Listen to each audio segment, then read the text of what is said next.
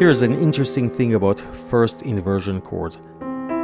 This is the C major triad, and to play it in first inversion, I'm going to move the third to the bass. Here I'm going to play C, G, C. That's a common way of playing it.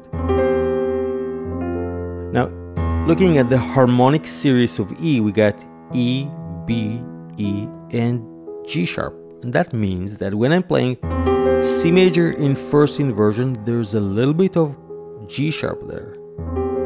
Now in minor, again moving the third to the bass, looking at the harmonic series, now we got E flat, E flat, B flat, E flat, and G. That means that we no longer have this clash there. That's why the major may sound a bit more vibrant and the minor more mellow or smooth.